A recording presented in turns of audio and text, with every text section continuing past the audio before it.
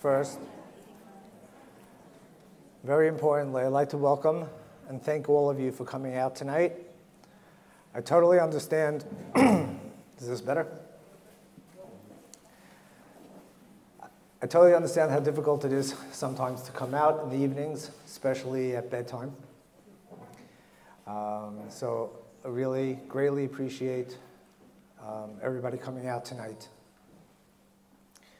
For those who I have not had the dear pleasure of meeting, my name is Yaakov Lazar. My wife and I are co-founders and directors of Kol HaNeshamot.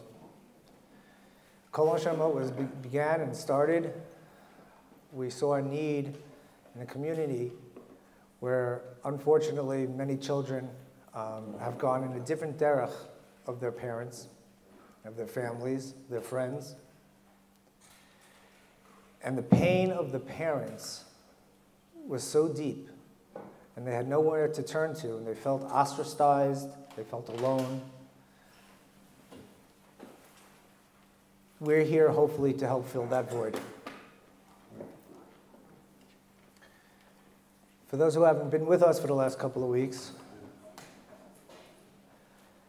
we've been discussing attunement, how to attune into our children. We discussed if sometimes that may not work and kids fall on the side, they may turn to something called addiction. And if we miss that and we don't understand what is really going on, unfortunately, Rahman al-Litzlan, we have cases where children think about it and turn to suicide.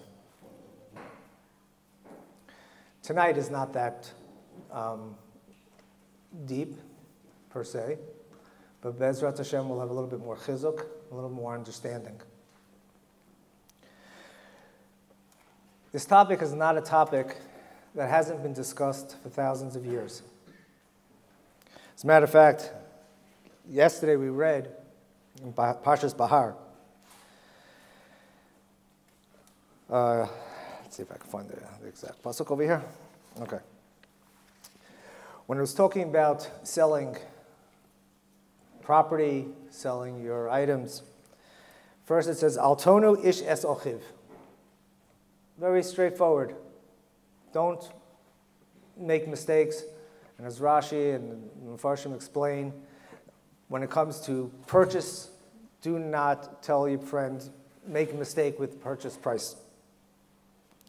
A couple of pasukim later, it says again, V'lo ish es amiso v'yiresel melokecha, ki ani Hashem Elokeichem. You want to repeat it to show how important it is? That's fine. You could have just said Ki ani Hashem. Don't make mistakes. Don't cause somebody to pay the wrong price. But as the Mepharshim explain and Chazal explain, the second one is with your words. The first one is about memkar, purchasing. The second one is your words. Don't give bad eitzot. Don't tell somebody the wrong thing. So it could have just also stopped Ki ani Hashem. Like many times, HaKadosh Baruch Hu says something, and it's very important. I'm God, and I'm telling you this is the way it should be. But he says Elokeichem. We can look at it in a different way. It says HaKadosh Baruch Hu is telling us, I'm a HaKadosh Baruch Hu, and I understand what's going on in somebody else's head. I understand what's going on in somebody else's heart. Be careful what you say to somebody when you see somebody doing something wrong.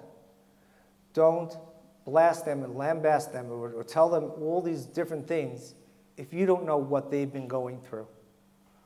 Walk a mile in their shoes and understand what they're going through. I understand. I'm a Kadosh Baruch Hu, and I know what's going on in their hearts. And I know what's going on in their minds. So until you have that relationship, where in other times it says, Anikini Hashem Elokeichem, it's all about how HaKadosh Baruch Hu has a beautiful and wonderful relationship with us. Just like that, we need to have that relationship with others, whether it's your friend, whether it's your spouse, whether it's your children. You need to have that relationship with them to understand what they're going through in order to give them advice. Baruch Hashem, in our neighborhood, we have many Gedolim, and one very special Gadol here, who Baruch Hashem makes it his business to understand and know who he's talking to, and be able to give the advice that is proper for each and every wonderful person that he deals with. I'd like to introduce Rav Gorn, Rav Elimelech Kornfeld Shlita. Shekoyach to Rav Yaakov Lazar and his wife for putting this together in the past few weeks together. This is something very important for all of us, and we appreciate it tremendously. Also, especially Shekoyach to Shimon Russell with his tremendously busy schedule to make time for us over here, and I'm sure we're going to hear tremendous things from him. And Shekoyach to the parents that have come out of the understanding how important these issues are, and the more we appreciate them, the more siyata d'shmaya we will have in getting through every situation in the proper fashion. Just want to say one short thing in the vein what Rabbi Yaakov said now. There's an amazing pasuk right before Matan Torah. We're getting closer to Matan Torah. It says that Hashem had in front of him Kelivnas Sapir, a famous Rashi that brings that HaKadosh Baruch Hu had a brick made out of sapphire in front of him. What is this brick all about? So we know the Rashi says the brick is all about that when Klal Yisrael was in Shibud Mitzrayim, we were building bricks the whole day. Hashem Kavayochel wanted to have a picture in front of his eyes to feel the tsar of Klal Yisrael, to be noiseh ba'oil with the tsar that Klal Yisrael was going through. And then when Klal Yisrael was freed, Ke'etzem HaShemayim Latoyad, the beautiful blue skies of the freedom of Klal Yisrael. The Mashgiach HaVolba points out a beautiful thing. As it is, the Rashi is a beautiful idea that Hashem really cares about us and is Kaviyachal living with our pain and with our happiness constantly, on a constant basis. But why is this exactly right before Matan Torah, before the giving of the Torah? And he says that this is what it's all about. The whole Torah that was given to us by Kodesh Baruch Hu is because HaKadosh Baruch Hu wants to have a deep relationship with us. He wants to interact with us. He wants to be noiseh b'ol with us. And that's what Torah is all about. He gave us this opportunity through the Torah that we could connect to Him in a greater way and have the eternal goodness in this world and the world to come. I heard once from Rav Moshe Hillel Hirsch, he should be healthy, Shem Rabban Kotler. An interesting thing. He was talking about a spouse. And he said in a very yeshivish term, if you don't understand it, come back to me afterwards and I'll explain it. But I think you will understand it. He said like this. He was talking about a husband to a wife, but it's the same thing, wife to husband and parents to a child. He said, you should know you're getting married. Your wife is a sugya, and it takes their entire life to learn that sugya. In other words, life in relationships is about not just assuming that everything that I like and I appreciate, and some they also like and appreciate, and what I dislike, they dislike. But it's learning them up, understanding them, seeing from their reactions what makes them happy, what makes them good, and what disturbs them. And by doing so, we could build that loving relationship. And like we said, the shayrish, the source of all this is HaKadosh Baruch Hu himself. HaKadosh Baruch Hu not expecting from us to be on his madrega, but living with us, understanding our shortcomings. Someone's told me about a certain person, I have no hope for him. And I said, I don't understand. If he's still alive, that means Hashem does have hope for him. Hashem doesn't keep a person alive for no reason. And if Hashem has hope for him, we sure should have hope for him. I just want to be mevarach, the entire tzibur, we're getting together. It's a dava of getting together for the benefit of our families. It brings tremendous nachas ruach to HaKadosh Baruch Hu. It should bring tremendous siyata d'shmaya to everybody, to all the parents, and to the children. And together we should grow together with this, like we're saying, nesias ba'olam b'chaveru, feeling the other person, learning them up, and together with that, with our tefillas and our ma'asim tovim, Yetz Hashem, we should, and all of you should be zeicher to see tremendous nachas ruach from all your children. For the last number of years, my wife and I have been zocha to know Rav Shimon Russell and his wife, Rav Tzin Yocheved. who have not only helped us in our journey, but to help us understand how to help others on their journey. There are no words that I can say to do a proper introduction. So I'm just going to do so. Please welcome Rav Shimon Russell. Okay, good evening, everybody. And thank you for schlepping out on a Sunday night. I've been doing this for many, many years. And, as many times as we do it, we see the problem seems to be growing, not diminishing. But what's comforting is that this kind of evening, 25 years ago, maybe 10, 15 people showed up. What's comforting is that we, as Klal Yisrael, are recognizing we need help. We need something different. We need to understand what's going on differently so that we can truly help our children. A few years ago, I put together some statistics that I found quite shocking.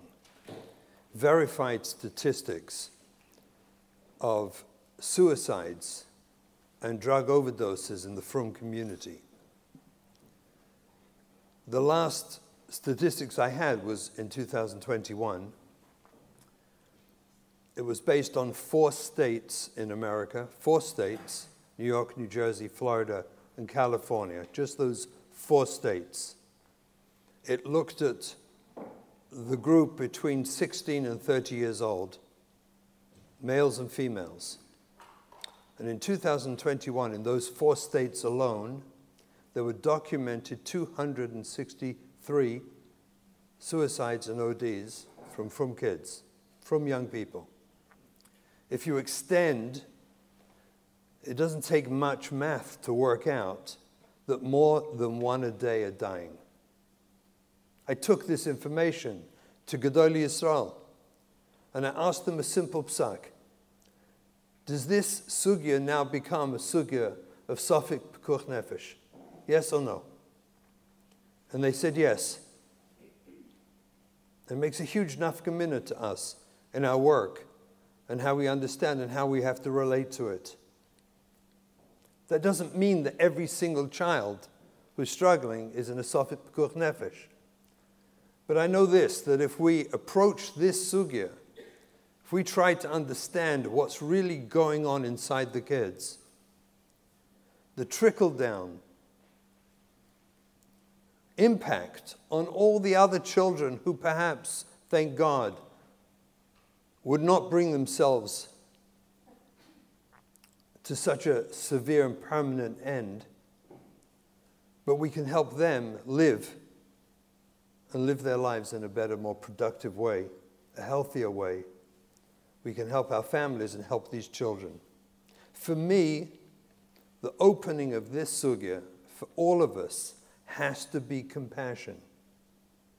We have to change our hearts, release ourselves and free ourselves so we let go of, when we look at our struggling children, we can, with confidence, let go of thinking that the traditional models of chinuch that we grew up with, if I can just say it bluntly, the world of tzvei pech, 2 whacks that we grew up with, that world does not apply, and we need a different sugya. And I want to explain why, and what that sugya is, so that we know what to do.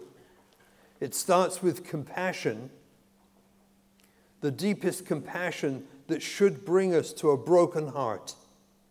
When we look at our children who are struggling, and not leave any room for critique, for criticizing them, for blaming them, for wondering, why are they doing this? Why can't they make better decisions? What's wrong with them? As if it's a taina what's wrong with them. Instead of what we really need in our hearts is what's wrong with them. Can I understand what's wrong? What's hurting? What's going on inside them? The yesod, the foundation for saving the life of any of these children, comes from our compassion. And trust me, they know. They know if it's coming from your compassionate heart or it's coming just because you don't know else what to do. So you're following some sort of script. You're trying to say the right words, but it's coming from here. It's not coming from here.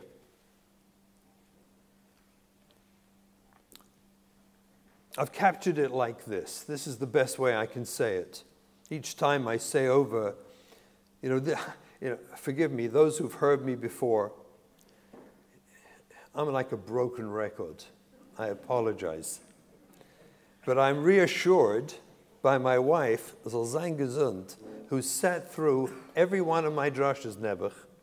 And she tells me when I get home, it was amazing. It went in deeper this time. Before it was up here. It's going down here. Many, many people have told me they've come to listen to me tens of times on the exact same drasha. And they tell me each time it just goes that little bit deeper. For the gentleman, ein beis medrash b'lo chidush. There's always something new. For myself, there's always a clarity. I evolve. And with me evolves the clarity of the pain and what we need to do to help these children.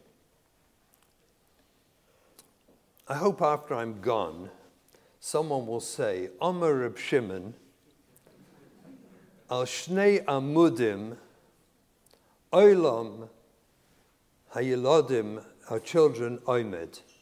On two pillars, the lives of our children stand. I hope someone will say it over. Hu haya oimed. What are these two pillars? And it's crucial to get this and to drink this in and painfully live this. When I first started talking about these inyanim, I talked about sexual abuse. That's one of the amudim. I talked about it years ago, and people begged me not to say that word in public. Please don't say that word. Everyone's uncomfortable. I observed to them that our discomfort with talking about it causes abuse. And until we rein in our discomfort, hold our discomfort, find a place in your heart to hold that discomfort while we go into a very deep place of understanding our children's trauma and hurt. One of the amudim, let me tell you them both. The two amudim our children's lives depend upon. Their very lives depend upon it. One amud I call Hatznei Leches, to walk humbly with Hashem. The other is Limud Torah, is learning Torah. These two amudim support, ideally, our children's lives throughout their whole development up and until they get married. Hatznei Leches, what does this mean? So of course it includes the obvious things of clothing, of covering one's body, of being tsanua. It includes shmiras einayim and shmiras haguf for men. It includes walking modestly with Hashem. It means walking as a humble person before Hashem. If you're wealthy enough to endow a big building, then you don't put your name in gigantic 20-foot-high red flashing neon lights with arrows pointing at it on top of the building. That's not Hatznei Leches. You put it discreetly on the side, hopefully to encourage other people of means to endow buildings. Hatznei Leches covers a lot of things. But for our children, more the girls than the boys, although for the boys too when they hit high school, it's a main ikar of their life. It's not something that they do. It's not like shaking a lulav or putting on tefillin. It's the essence of who you are. I hope you understand this. We try to inculcate, to draw this into their metzius, their being, as the essence of their life. Ideally, a child goes through life. Let's take a girl, would go through life in a bubble, a wonderful bubble of Hatznei Aleches, where she goes through life understanding how to be tzanua and live as a tzanua and dress as a tzanua and act as a tzanua. This is the ideal. For us in our world, there's no room in that bubble for sexuality. It doesn't belong there until you get married. And then the ideal of everything we believe in occurs both for the boy and girl, ideally, and I must tell you, I've seen it once or twice in my career where it actually happened, and a child became a chassan or kala, and were just not aware very much of sexuality at all, what it means, the role it plays in our lives. There are just 1 or 2 kids left like that. There are. I've met some. Most amazing ideal of everything about our system.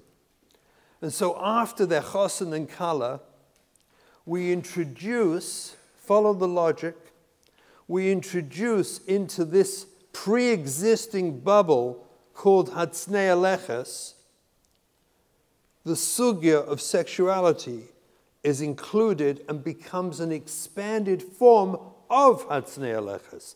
It's not something different. It's not separate to.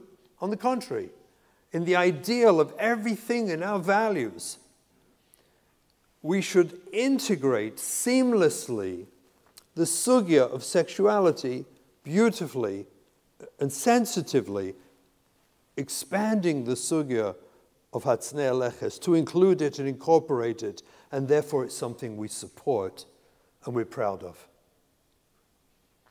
What happens?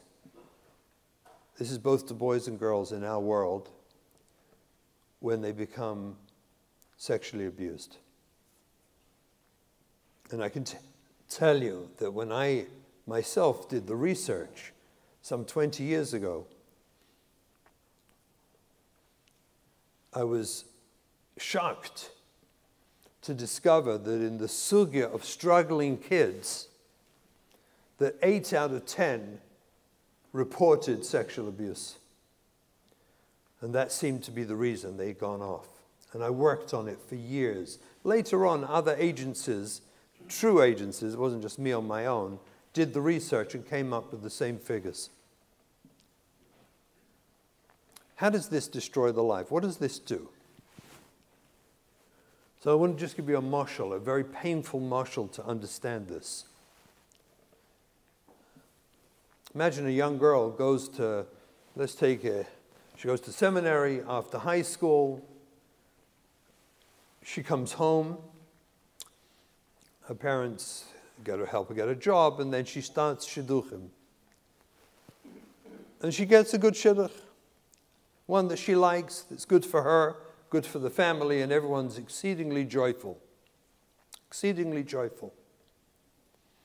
The chasna is scheduled 5 months later. And 5 months later, they have a beautiful chasna. 3 months after the chasna, this young girl, just turned 20, comes to her mother, a little shy, a little embarrassed, a little tiny bit awkward, to announce that she's pregnant. Anyone who's experienced this moment knows how unbelievably joyful that moment is. Everyone cries. Everyone cries. It's just incredibly joyful. It's almost more joyful than the chasna.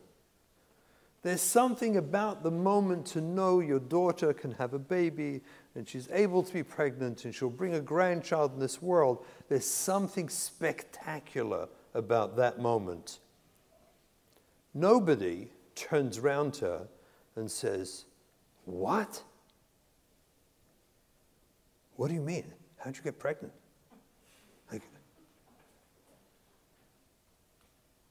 I don't understand. How could, of course not. We just all embrace that moment and understand what's happened. And it's something we support as one of the highest values we have. Imagine, we all know this. One of the highest values we have as Klal Yisrael is that we have a child. We bring a child into this world. And it's something we cry joyfully at that moment. I think everyone would agree. Okay, let's play this story again. Same girl comes back after seminary. They get her a job. And they start shidduchim, and she finds a shidduch perfect for her, perfect, they think, for the family, it just seems perfect. And they schedule the chasna 5 months later. 3 months before the chasna, this girl comes to her mother and tells her mother, "Mommy, I think I'm pregnant." The only nafka in the entire story is one is 3 months after that date, and one is 3 months before that date. And 3 months before, Pischa de Gehinnom opens up under the parents' feet. They want to die. Because there's no makom, there's no place, there's no way on earth that experience can be supported, embraced, let alone loved and rejoiced about. It's a moment of such profound pain and hurt because there is no makom in the Torah world for sexual activity prior to marriage. There is no such thing. It can never be supported. It can never be helped and enjoyed and appreciated and valued. Adarabah, it's Gehinnom. So let's understand the life of a child who is sexually abused. See, that child also goes to school, and at school and at home, they listen to the voice of their parents and their teachers, the strong voice, pushing and encouraging and directing them to be tsanua, to dress tsanua, to act tsanua. We push them. We strongly encourage them. We make it a huge issue. And in school, we all know, if they don't follow that in school, they're out. So we become desperate. And yet a child who's been abused, they already have another bubble they're floating around the world in. And that's the bubble of being aware of themselves sexually. And that bubble has no connection to Hatznei Aleches. It doesn't fit. It doesn't belong. It doesn't connect. It contradicts. And the internal world of that child is shattered. Imagine the world of a sexual abuse victim who has a very simple choice. I can completely shut it down, shut myself down, shut off part of who I am. Just shut it down. And what a price most of them pay when they get married and discover they've shut it down completely and look at it as something abhorrent and disgusting. What a price they pay for the rest of their lives till that gets treated, if at all. How many young divorces quickly after the marriage come from such young people who shut it down completely, only to have to face it when they got married and never told anyone, never spoke about it. Many times, I can tell you, in my office, Many times they suppressed it so much they didn't remember the details themselves till it starts floating up after they get married. That's one choice. Shut it down and pay the price for that. Dissociate, disconnect. How many kids I know who've gone through school dissociating their entire way through school because everything and anything that ever sounds like sexual abuse anything that ever sounds like hatznei leches triggers them. What happens to these poor kids when they discover themselves as sexual beings pre-marriage? What are they meant to do with that? You can't put the genie back in the bottle. You can't turn it off once it's been discovered.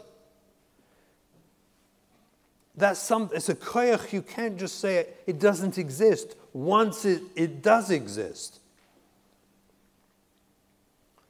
And every single day that they hear anything said to them, taught to them, instructed to them about tznius, about shmiras einayim or shmiras aguf, when many of them go the opposite direction, where they're now fully active with themselves sexually, living in a world, school, and environment and home where they know that if you would know how I'm behaving, you'd reject me. You would reject me. And Haraya, they discover it's true because kids get caught and get rejected. They get thrown out. So they live in a world where these two bubbles, they don't meet, they don't connect, they contradict, where their whole life is undermined, where every day and every moment they hear anything ever about sexuality. They either reject their sexual self or reject religion. What other choice do I have? And almost all the kids are 100% convinced that if we would tell them, if they would tell us, where they're holding in life and what they're living like and what they feel like because they can't turn it off, we would reject them. The pillar of hatznei leches collapses for sexual abuse victims. They can't hear the sugya. I can't hear the conversation. I either dissociate or act out. I live in a bubble, a world of my own, a private life that's disconnected from this yeshiva or Hasidic world, the world we would like to bring our children up in. They know I'm a reject. They know when the teacher speaks and means well, forgive me, I really mean this, means well, until they get trained in how to do this. And they mean well and give a drasha, and they talk about all the Rebbeim who talk about shmiras aguf and shmiras einayim, and the people who don't do this, that's goyish. That's for goyim. That's not us. What do you think the kids feel like inside? If we don't have that level of compassion, if we don't feel that level of compassion for the world, the crazy, hurtful, struggling world they live in, if we don't feel it in our hearts, we will never reach these kids. They will bounce off us. They will feel just ridiculed, humiliated, and assume we will reject them, which means they're already living with the rejection. By the process of projection, they project onto us, Lu Yitzu, you would know, you would reject me, so I'm already rejected. And the cause of this rejection is because the Torah says, Hatznei leches. And we're so busy trying to promote it, enforce it. When you fuss over a struggling child who may be a molestation victim, and you fight over a button at the top of her blouse, do you understand? Internally, we're burying her. Do you understand that? Internally, her world collapses. This button? When you tell a boy who's been molested and has was molested pre-puberty by older boys, and now he finds himself lacking when he hit puberty, lacking the strong negative feeling of attraction to males. All boys, they hit puberty, they discover tivus noshim. They also discover a disgust for tivus anoshim. Hashem made it that way for us. And when a child gets molested pre-puberty, a boy, by older boys, that happens all the time, frequently they no longer develop the disgust for male sexuality. What a life this poor kid has. I've seen grown men fall into a suicidal depression, not knowing why, called every doctor, all the medicines, all the experts, to no avail. Suicidal depression. One time I was on a consult with a man in his 50s who'd been fine till then and fell into a depression and was suicidal. And I asked him one question the very first time. He absolutely fainted. He couldn't believe, why am I asking this question? I asked him, was he molested by boys pre-puberty? And he was shocked that I even asked the question. And then it came out that every shul he goes to, sooner or later, he tries to sit in the front in a corner where he won't see anyone, because he always sees someone that arouses desire in him. What a crushed, finally, he thought he had a place, and right next to him, they give a seat in the front, after he's been there some years, to someone he found he's attracted to. He wants to die. If we don't go to that place of compassion, if we're so busy trying to fix them and straighten them out, as if they came up with some shita that they want to be like, you know, sexually active, some shita they don't want to dress on. Do you know, I talk to girls, it's an unbelievable thing. We frequently, my wife and I, host, you know, seminary students from America, the grandchildren and children of our friends. We do this all the time. We love doing it. And I observe to the girls, we talk, you know, they push us into conversations. We have very fascinating conversations at the Shabbos table. They've all read my book, so they come, you know, ready to horror in the book. I ask them the question, you know, these are sort of mainstream kind of success stories. Does it ever occur to you not to dress sanua? Almost all the girls, like, have no idea what that question even means. Like, why wouldn't I dress? What? Like, there's no question. Of course they dress sanua. It's not even a havamina. It's what we do.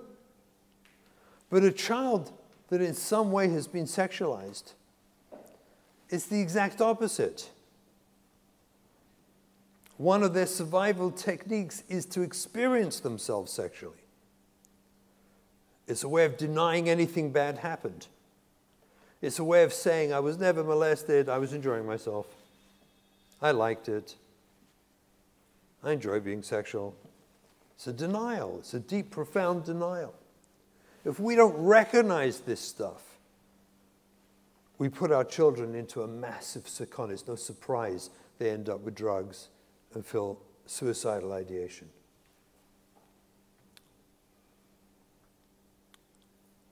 Then there's the amud of limud Torah.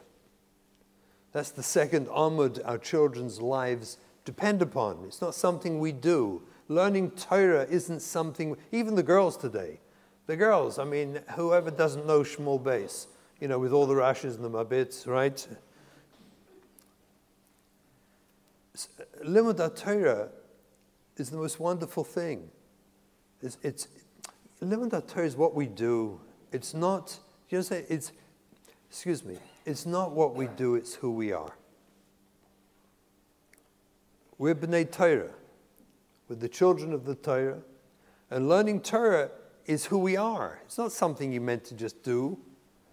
It's the essence of who we are. And certainly for a child, their journey through the system Limud Torah is the essence of their life, learning Torah.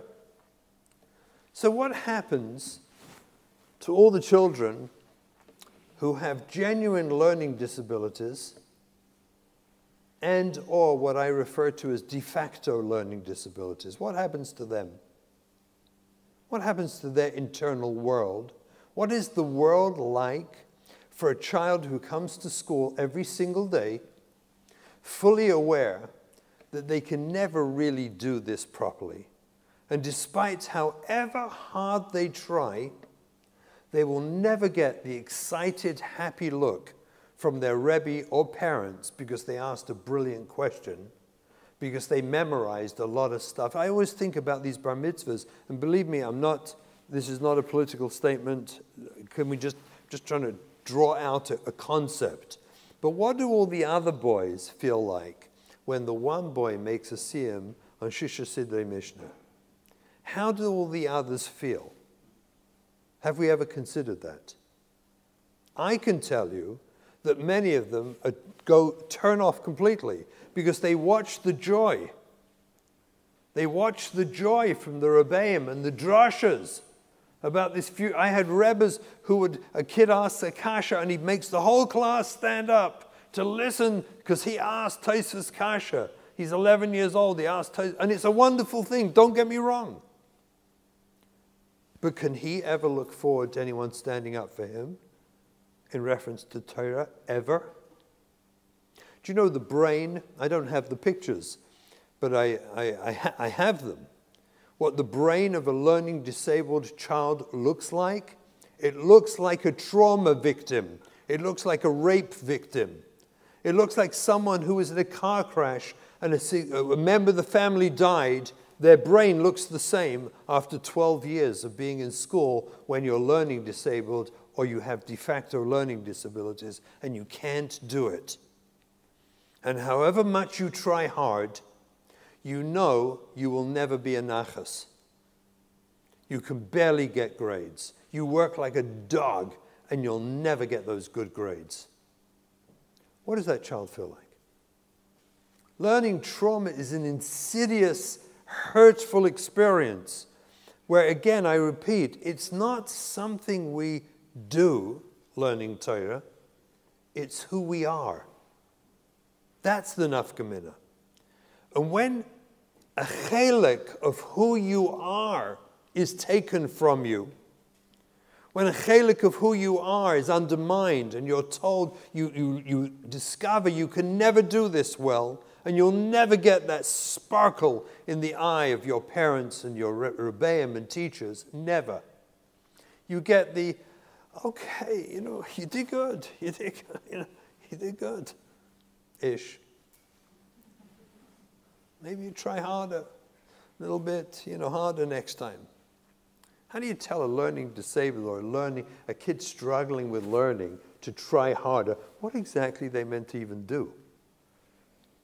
Their brain can't comprehend or process properly. What happens with a child with a simple processing problem, simple, little processing problem, that has an anxiety attack every time when the teacher's teaching because do I remember or do I write it down? Do I listen or write? What do I do, listen or write? Because if I listen, I forget the first thing they said and I can't. And if I write it, I lose the second thing they said. Now what do I do? And then when I don't know anything, I look and sound and am treated like a bad person who didn't care. And I don't even know why. They're sweet kids. They're sweet little kids. And yet by 4th grade, many of these kids, their heart's already turned off. Click. By 4th grade. Because by 4th grade, they know they really can't do it. And by 7th grade, zicha, they're gone. When either of these amudim, limud haTorah or hatznei leches, collapse, either of these pillars collapse, then the child loses their sense of self and they feel rejected. They feel gone. See, what does everyone need to survive and thrive? What do we all need? What does all children We too, by the way, as adults. I guarantee you, we in this room need the same thing. But what do children desperately need to survive and thrive?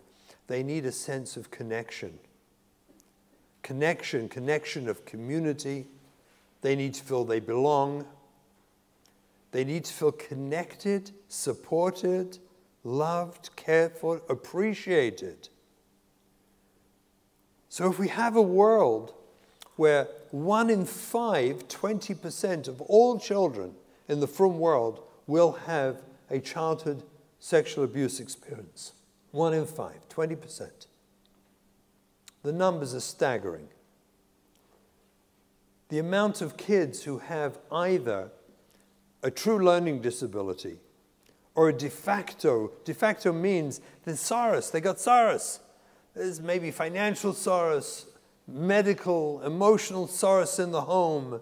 Who knows? Sorrows. There's unlimited list of sorrows that go on in people's lives that impact the children and prevent them from being able to learn.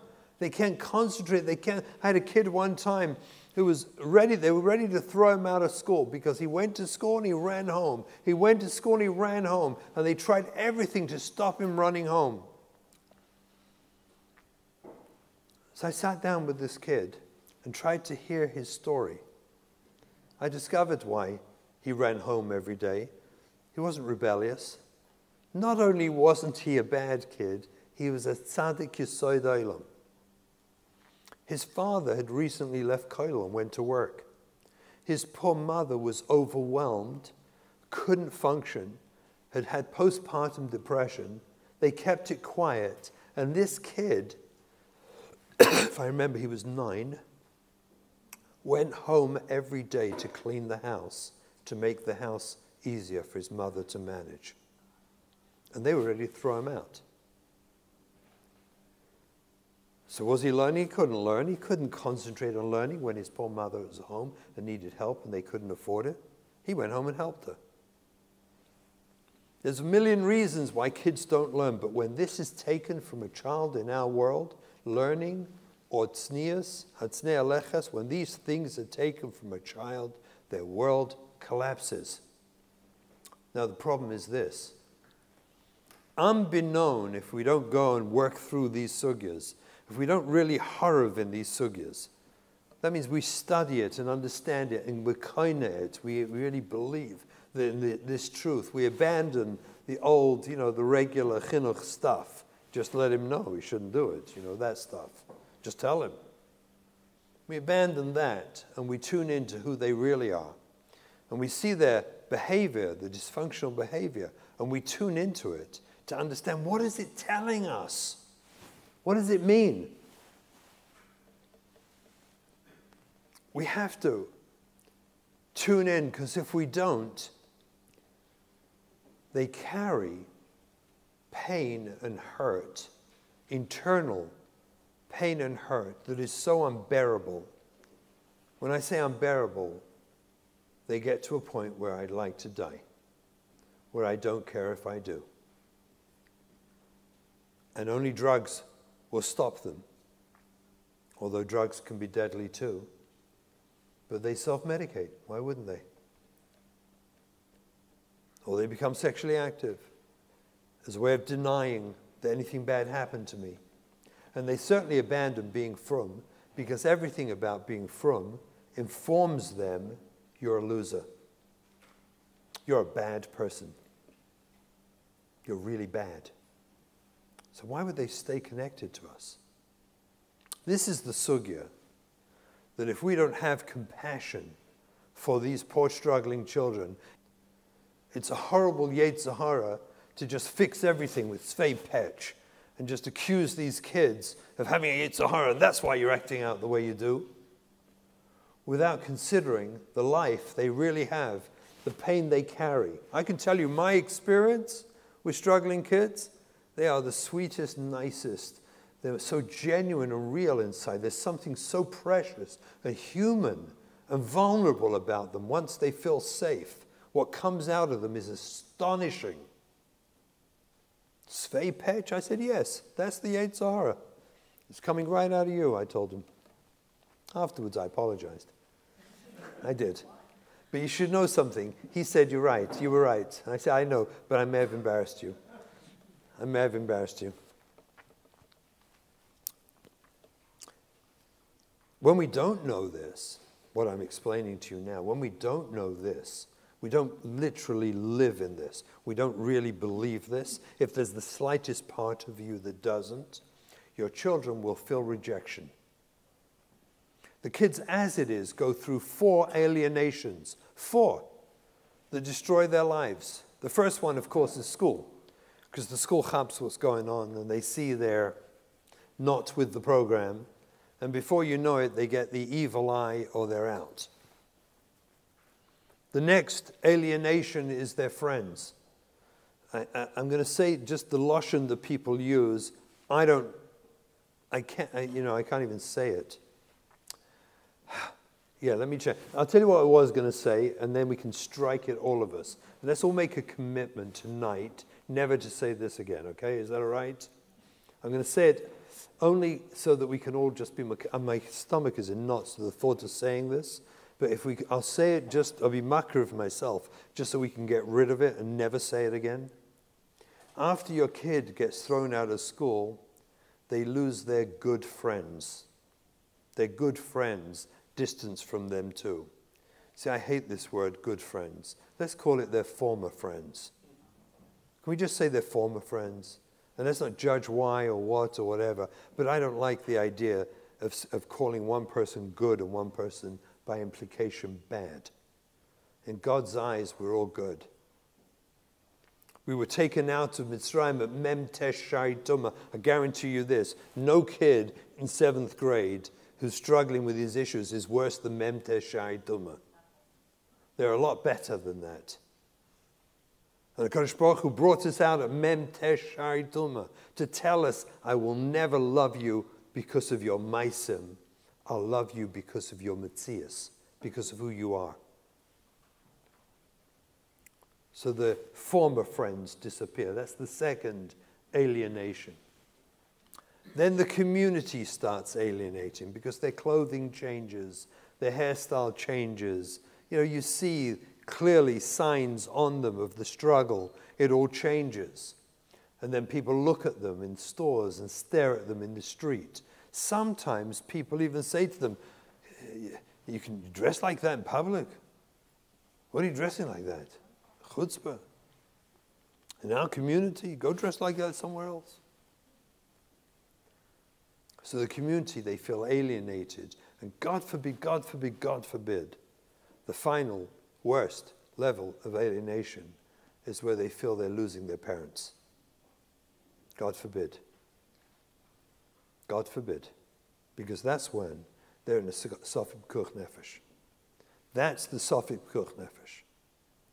Kids who've been, you cannot treat trauma with svei pech. You have to first accept what we're looking at is looking in the eyes of trauma. When you see your struggling child, you're looking at the face of trauma. So you're not a trauma expert. Okay, no one says you have to be. But just trust me on this. When you look at your child and their struggles, you're looking in the face of trauma, even if you don't know what it is. And if you go and ask your kid and they say, no, I was never traumatized. Well, you think that's true? Why would they tell you? They don't trust you yet. Maybe they even forgot. Maybe they don't even know. How many of the learning trauma children I've met had no clue? Wow, that's interesting. Okay. Okay, this is like Nevada Kshalashudas. Okay, now I'll say Rosin de Rosin. I'll get away with everything. I'm just going to keep going here. Okay, is that okay? Yeah. Great. I actually had the schus when I first came to Eretz Yisrael to learn in Nevada, Beis Yosef Nevada in Yerushalayim. Rabbi Tzion Brook, Zeichas HaLivrocha, was Rosh Hashiva, and we heard him by Shalosh Shudas after Mincha in the dark. And it all got dark. You heard this voice. It made a roshim on us. I can't tell you. Maybe it's better with the lights off. I don't know. So they go through multiple rejections. And God forbid the final rejection is where parents lose hope and lose faith. You cannot fix trauma with conventional chinuch. Conventional chinuch is perfect, but not for trauma. For those children that need regular chinuch, it works. Nothing wrong with it. When you have a struggling child, you have to open a different box. And every time you want to do regular chinuch, stick it in the other box and seal it. Tape it up, duct tape it, put it on a shelf. It doesn't belong to this sugya. In this sugya, it's a mazik. Almost always, we as parents, I include myself and my wife, as we went on this journey, our first struggling child, she was 14 when she went off. It totally took us by surprise. We had no inkling. I promise you it's the truth. Am I right or wrong?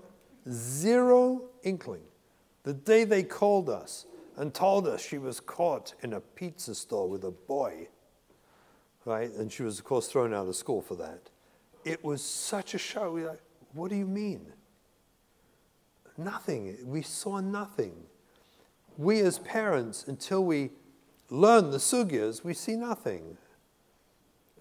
And worse still, we treat whatever we see as regular, like, you know, they're just being defiant, they're just being chutzpahdik, whatever it is. And we do everything wrong. See, by the time most of us wake up to recognize and embrace my child is struggling, we're years behind the struggle. Whatever we discover, they're already way ahead doing worse. It takes us years to catch up with this. So here's the question. The question is, what are we meant to do if we have no control, zero, over things happening to our children? What are we meant to do to protect them? I've never yet met a parent who, after finding out their child was molested, knew in advance it was going to happen, and just chose not to, not to pay attention. I never met one of them, ever. I met parents who were mortified and devastated when they discovered it happened, and they had no clue it was happening or was going to happen. They just had no clue. How do we prepare our kids to know whether learning trauma is occurring to them? How do we do that? How do we know? We push our kids in the younger grades to learn and learn and learn. How are you meant to know which one's which? And you can't. The answer is you can't.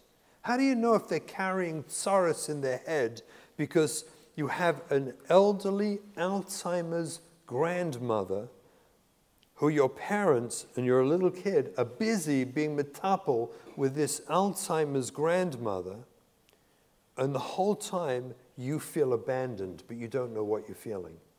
You didn't know. And you see your parents as tzaddikim taking care of your grandmother, which you know is a good thing. So you put your needs on hold. You bury your own needs, only to discover later on that you needed tremendous, tremendous help, idud, support, and you never got it. And by the time you're 12, 13, you're half off the derech. None of us know these things in advance. So what are we meant to do? We're not going to change the system. Our kids are going to go through it in this world. And many of them are going to face trauma that will take them away from us and away from our world. And you can't stop it. As Rashi says in Nida, Tesayin Oma Beis, Hakol b'dei Shemayim, Chutz miyir Shemayim. And Rashi says, Hakol b'dei Shemayim, Kol midaisov v'karoisov shel Adam, boin lo b'gezeres melech. All a person's midas characteristics, ADD, ODD, OCD, their characteristics, their midas, their personalities, v'karoisov, and the events that transpire outside your home that happen to them, or inside your home that you don't know about. Karoisov is boin lo b'gezeres melech. You can't stop it. So what are we meant to do if we know these things happen? They're almost always out of our control. When I first wrote in the Jewish Observer in '98, they dared have a statement that the overwhelming consensus of Orthodox mental health professionals, interesting, no one asked me, and I was working in this. No one asked my opinion. I know who they were, this consensus, was that children going off the derech were coming from dysfunctional homes. It was so interesting. Number one, I knew it wasn't true because I asked my wife if we're dysfunctional. And she said, I don't think so. Maybe you are, but we were not dysfunctional. We actually had this incredibly loving home. A little plug for the book, you know. Okay. We had a loving home. We still have a loving home. And yet they suffered because things happened. None of us knew it then. I wrote to them. I fought with them. I told them it was wrong. Together with a colleague, I wrote a Shtak Mecha. And that was when, back in '98, they had the famous edition on Kids on the Fringe that sold out twice. It was a game changer in the frum world where we began the journey of stop blaming parents. When you blame parents, I'll tell you exactly what happens at home. When your 14-year-old comes down, shall we say, not dressed in the optimum way you would have liked. Can we leave it at that? Okay, great. And if the rhetoric on the streets, it's like signs and posters everywhere, is that we all agree that kids off the derech are coming from dysfunctional homes, how easy is it to let her walk out your front door?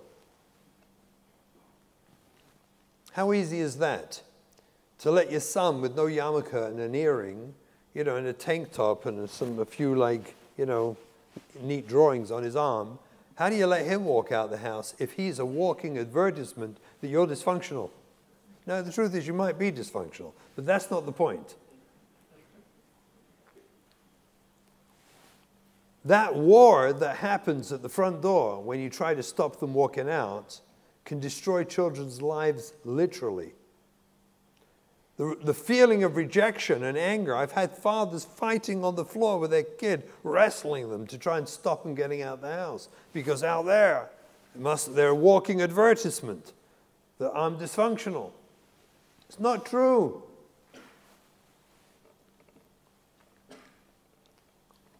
Things happen. They're beyond our control. None of us knew about it till afterwards. And afterwards, uninformed, we did everything wrong. Sorry. We did it too. Took us, we were alone. You know, when we started doing this, I had never heard of Shimon Russell. Never heard of him. Never saw one of his videos. Nothing. I heard of a Shimon Russell who was so embarrassed and ashamed he wanted to become a lawyer and change fields. I felt like just suing everybody. But I certainly felt humiliated and embarrassed to be a therapist because officially we're all dysfunctional, right? We've come a long way since then. In the last 25 years, we've come a long, long way. So what is it we're meant to do? So, I just want to say this very clearly. The same model that I introduced here at Kol HaNeshamas, Kol HaNeshamot, sorry, did I say it right? Kol HaNeshamot. Is that with a T on the end, is it? It is, right? Yeah, got a T. Kol HaNeshamot. Okay. When I introduced, you see what it's written on the bottom? Safe, secure, seen, and soothed. When I found these words in Dan Siegel's book years and years ago, the first time I just went past it, was just reading the book. And then something in my brain caught it, and I went back.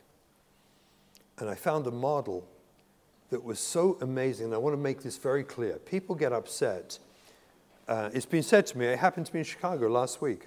I spoke about prevention, and I was jet lagged, right? There was that moment. We arrived in America that morning. I was jet lagged, and I forgot to say the end of the drasha. I left everyone like miserable. It was like crazy. So I apologize. I made up for it Sunday morning, and I told them all, come Sunday morning, I'll be mashlim. I will not make that mistake tonight. Safe, secure, seen, and soothed is an incredibly profound model listen carefully, for both prevention and repair. This is the beauty of it. When I was in Chicago, I forgot to do the repair piece. So I talked about prevention, and everyone went home and said, fine, you just killed us. So none of us did this, now what? People went home depressed. It was like crazy. Someone wrote me an email about it. Safe, secure, seen, and soothed is both a model of prevention. That means it creates resilience. That is the word. That's what we all need. Our chayv kadosh. Our chayv kadosh. Because kol midos of a kares of his boin b'gzeres melech. And you can never know what's going to happen to your kids. You can't know. As good as you try. What we need to do is help our kids by creating resilience. And we create resilience. I'm not taking questions now. Is that okay? If I'm up to it, I'll take afterwards. We'll see.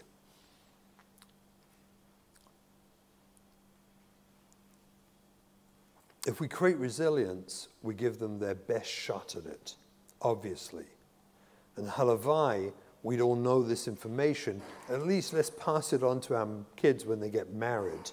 And they should know this information. As a matter of fact, when we wrote the book, the idea was we should all give it to our married children as soon as they get married. Give them 2 copies. Let them do it right. Let them work out what we didn't know. But it's not just a model of creating resilience, but it's a focus for helping, although not guaranteeing, but helping create repair. That's the profundity of this system. It's the system that has to form the backbone of our approach to chinuch, to our children, to true chinuch in this day and age. Because the challenges they face, ruba deruba, are so great that the least we can do is endow them with resilience. Safety. We have to make sure they're safe. On 5 dimensions: physical safety, emotional, psychological, sexual, and spiritual. We have to make sure they're safe. Never shame a child, ever, for their lack of spirituality or connection to Yadus. Be patient and wait. We have to make kids feel safe. You know what the biggest thing with safety is? It's your facial expression, body language, and tone of voice.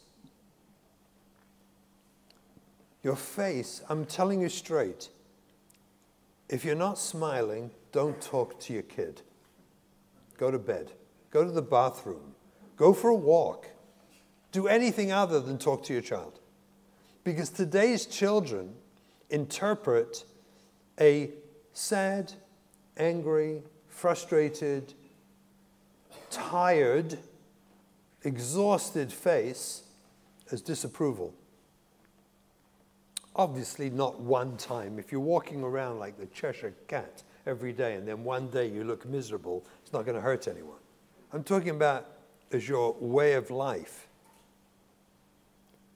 We have to be exceedingly careful. Do you know how many people I see who are on the edge of exhaustion all the time? Life is hard. And they don't realize, I respectfully, inquire. Sometimes my clients, do you mind if I tell you what you look like? I'm not trying to be offensive. But you look angry. They say, I look angry?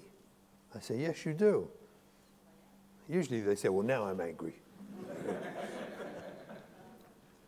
But in all honesty, I tell the men, ladies have like a compact, right? You have that thing with the mirror business, right? Men, you tefillin mirror, keep one in your pocket, get a spare one. And when you come home, take a quick look. If you're not smiling, go for a walk, go to Ma'ariv. Go to Ma'ariv twice. But don't go home. Body language, facial expression, tone of voice, these are the vehicles through which we communicate our pleasure or displeasure to our children. It's a drasha v'sechalein.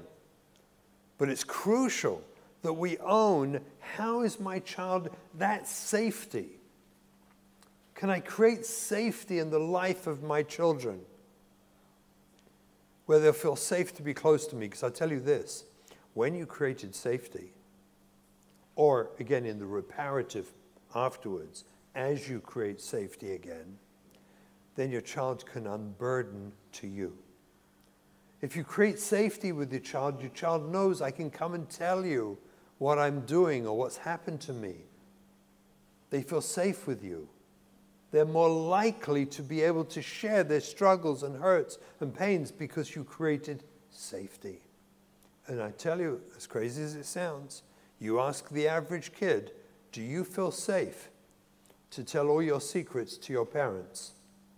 And the average kid says, no. That's sad. That's really sad.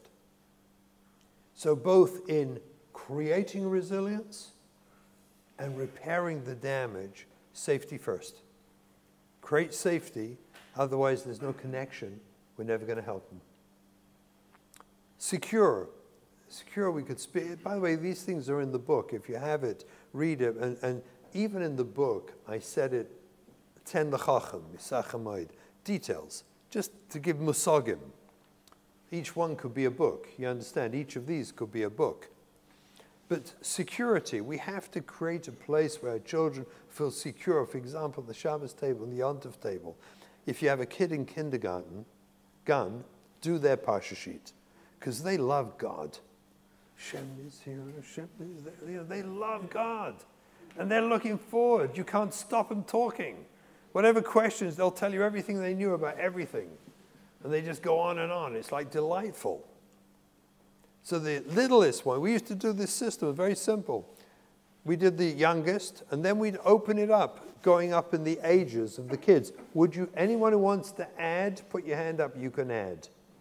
So anyone who actually knew which parsha it was that week, anyone who actually knew we're talking about the parsha, anyone who wasn't asleep or in another room, they're welcome. Say something on the parsha. No problem. Feel good about yourself. But no chiyuv. Security, I'm giving you, there's 100 mashalim for security. But also the security, we have to work on our relationships, how we talk on the phone, how we act, interact with each other, that we create a secure environment for our children. These are the building blocks of resilience, because a child in a secure home has the confidence, he doesn't know it yet, but they report it later, have the unconscious confidence that I'm going to get through this. When they live in a secure environment, somehow they know my parents are going to hang on to me, they love me. It may be a long journey, a very long journey, a very, very long journey. But they have the security to know we're going to go this together. My parents are with me. It's crucial. Seen is one of the most sad stories in our world. Seen. We have a bunch of kids, and we call them the kids. I've had kids who tell me, don't you ever say that word. I hate it when you say that. The kids. You know, it's like, here's the kids. Let's get the kids to bed. Let's get the kids in the car. Let's get the kids in the bath. There's a thing called the kids. There's a globe. They're called the kids. Let's do the kids, right? Kids. You wait till the youngest is 20, the oldest is 40. They're completely different. No shaykhs to each other. They're kids. They're not kids. They're individuals. We have to see our children. That vav. We have to mind that vav, pull it out of our children. We have to see who they are. That's actually chinuch, by the way. That's what chinuch is. Chinuch is pulling out. It's about extraction. It's about pulling out of our children their uniqueness and then showing it to them how they can use it productively. That's chinuch. A melamed is about installation. He puts yediyah, you know, an aleph and a comma, it's aleph, he puts the yediyah in the head of the child. That's installation. That's not chinuch. Chanoich lena can only be al pi darkei, because the whole point of chinuch is to pull out his potential, who he is, what makes him special, and show it to him in a way that's helpful and productive to him and her, so they can know what their future is, what their job is, what their life is about. That's chinuch. That's really what chinuch is. We have to see our children for who they are. We have to show them their strengths and gently and respectfully show them their weaknesses they need to work on in an encouraging and positive way. But we have to see their uniqueness. And the last one is soothed when they have their struggles and challenges and problems in life. We have to reach inside. And the first thing we do is not how, I tell you, when we grew up, if you got hit by a Rebbe, you dare not tell your father when you come home. You got what? Today, whatever they do, it doesn't matter, especially when it looks so obvious they brought it upon themselves. Like, who told you to take the training wheels off? Now I got to go to the hospital and you broke your finger. I mean, come on. No. First you soothe them, put them on your lap and give them like cuddles and warmth and love. 2 days later, you want to give them a musa drasha. Wait 2 days. Give it to them 2 days later. The tchum of children changed. Do we understand that? The nature of children, that's another drasha. I'm sorry, it's not for now. But the nature of children in the world changed. Children are not the resilient children they once were. And they're living, growing up in an exceedingly highly competitive environment where you have to produce and be a mitzuyan or you're worthless. That's the message they get. Sad as sad is, but that's the message. In this world of children who grow up in a world where the outside world is talking about entitlement. I was thinking actually even about these Hafganas here, about the judicial reform, right? Right? Forget about the issue. But the fact, what do you think young people are seeing in this country today? They're seeing that if you don't like the government, you can just go out and do Afghanas and change it. And it was the structure of society. We grew up, you vote for the government, so let them battle it out. You know, the two sides, let them fight and argue and scream. That's what we elected them for. And then they paskin one way or another, and we're makabel. You don't like it, vote them out in the next election. But there's structure, there's kavod, there's respect for authority. Do you understand what I'm saying? Forget the judicial reform, that's not the issue. But the fact that we don't have to respect authority anymore. It's gone. Just do Afghanas. What do you think the young people are seeing when they see these things happen? Trust me, they lose sense of authority. It's what says in Pirkei Avos, right? Without the, what does the Mishnah say? Yeah, Moshe Malchus. Without that, we eat each other up, right? Something like that. Yeah, the ladies know it. They know Mishnahs. They're better. Let me see if I can finish. Do you mind if I don't take questions? Yeah, I can't. I'm so sorry. Once we do that, we're done. Okay, that's like going on Afghana against the government. You know, it's like from that to obviously the choices in the outside world that children are making when they're not so free in who they are. So I can be someone else, change my gender, I can change my life, I can do whatever I want. This world, believe me, is hitting our children. This world is affecting our world. Anyone who doesn't think that is naive. It is fast. The shaylas I get from Rabbanim today are unthinkable compared to even 10 years ago. They're shaylas that were never even thought of 10 years ago. So in such an environment where we have a competitive life and 1 in 5 are being molested, and I don't know the numbers of the learning trauma is so high, I don't know the number, but believe me, it's way off. It's too many. Yeah, I contain myself. My wife's happy. I contain myself. It's too many. Let's just say that. In such a world, we have to create resilience. Safe, secure, seen, and soothed. That's why they took it. It's the most profound model to work on, that all families must be working on in your home, constantly harving on safe, secure, and seen, and soothed. And the beauty of the model is that if you've already got those struggling kids, safe, secure, seen, and soothed is the model of repair too. That's the beauty of it. It's such a beautiful model. It takes us to repair because a child, the hanacha we had was when they go through their struggles and issues, they disconnect from us because they assume that we reject them, Because we've been teaching values of Torah and values of Sneas on and on and on, and they failed in those areas. They feel rejected. They project onto us that rejection. Whether we even say it or not, it's projected. Comes along. Ask. I do this with all my clients. We identify safe, secure, seen. Which one are we going to work on this week? Which one do you think your kid's missing the most? And we start working on it. We start conjuring up ideas to create safety or security or seen or soothe. We work on it.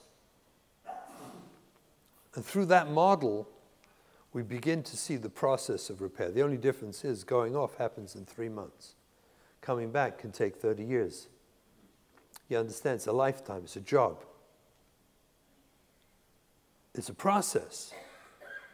Oh, but they need us. I can tell you this, as parents, authentically, the journey my wife and I have been through, we would never change it. We would never rerun our lives and wish we'd had the cookie cutter, the regular, never. Never. Because of the challenges it brought us and forced us to work on. Safe, secure, seen, and soothed is the model of building resilience, and it's the model that helps us with repairing the imbalance and the connection. And it's the connection with our children that best insulates them from wanting to die. Doesn't guarantee, by the way, nothing I've said guarantees anything.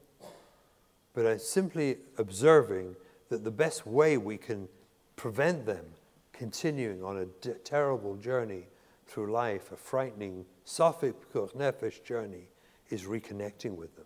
And safe, secure, and seen is something we have to think about. You literally think about it. You go through each one and ask, I wonder which one's missing with my child. Let's work together. Let's work on strengthening this one. This week, next week, the week after. Look at them, evaluate them, understand them, and then work on them. Oh. It's late, I'm sorry. We printed out some cards. I felt it was important. And I wrote something up, which when you leave tonight, there are cards at the back. Please pick one up and take it with you. The title of the card is the word attunement. Attunement. By the way, it's not in the dictionary. It's very interesting. It's not like the old dictionaries. Attunement isn't there. It's like a new word. It's funny. Spell checkers don't have it. It's fascinating. Attunement. Attunement. What is attunement? So I want to just read you what I wrote. And it's on the cards in the back. I want to explain it. Attunement is the key. Attunement is the key if we're going to save our children's lives. Attunement is where I get out of my own daladamas, my own brain, and I try to tune in to what is it that my child is feeling. Who are they? What are they feeling?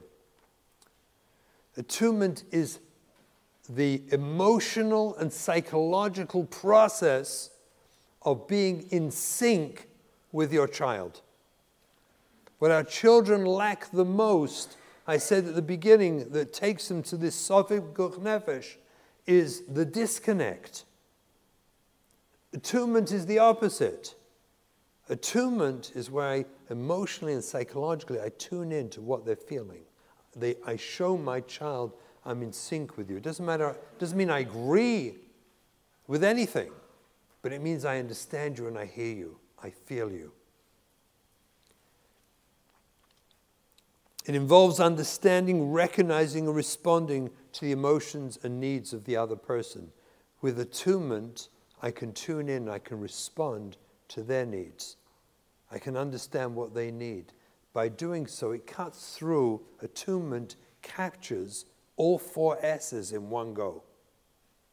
Safe, secure, seen, and soothed. When you do attunement, you're doing all 4 S's in one go. You've gone for the gold. Because it shows your child, I hear you, I feel you.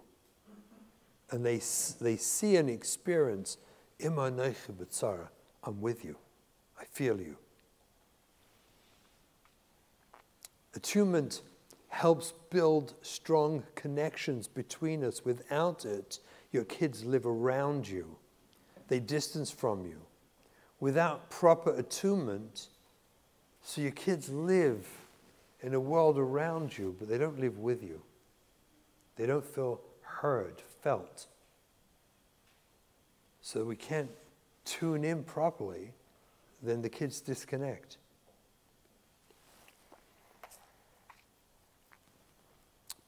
It requires for us to get out of ourselves.